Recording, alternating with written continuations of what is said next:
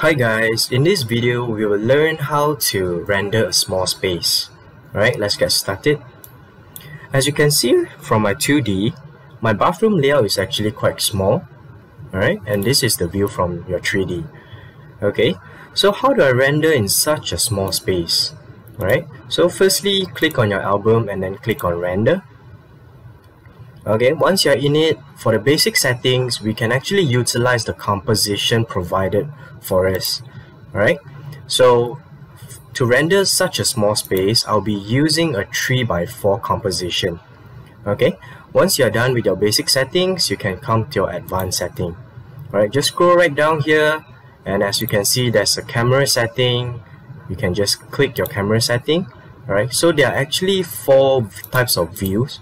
Alright, so in order to render such a small area, always choose a wide angle. Okay, and once you're done, scroll right down, and over here my camera is behind my wall, or maybe in between my wall. So what I can do is that I can adjust my camera shear, alright, or maybe I can just key in accordingly.